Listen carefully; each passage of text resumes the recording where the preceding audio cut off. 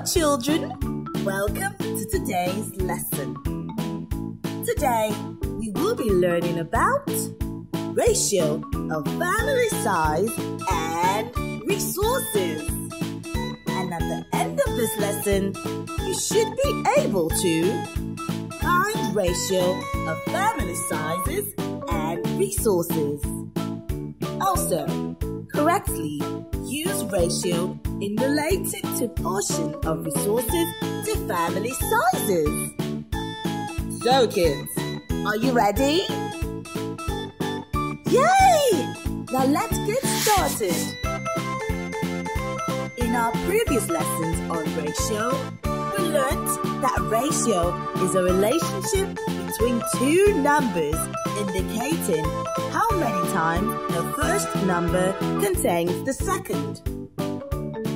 The ratio of a family size and its resources is the ratio of the total income with the number of people in the family. For example, if Mr. Jack's salary is 30,000 naira and there are 5 people in his family, this means that the ratio of the family size to the resources is 5 to 30,000, which is also 1 to 6,000.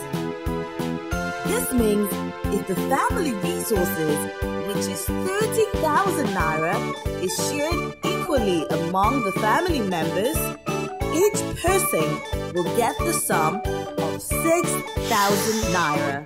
Let's look at another example.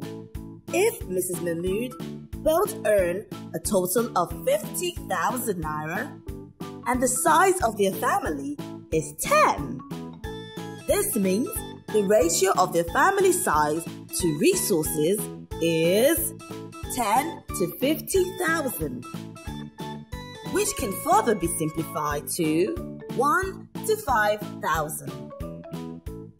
The examples we just discussed shows us how much each member will get if the resources are shared equally, and this is inversely proportional to the resources. Remember, an inverse proportion means one value increases while the other value decreases. Let's look at what this means.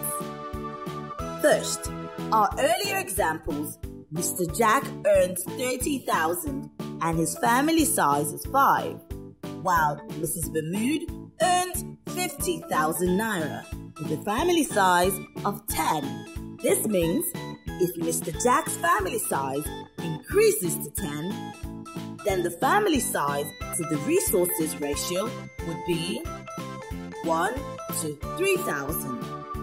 But if the family size is reduced to 3, the ratio would be 1 to 10,000. The same thing applies to Mrs. Mahmood. If her income increases, the ratio increases. But if her family size is increased or reduced, then the ratio would also be affected.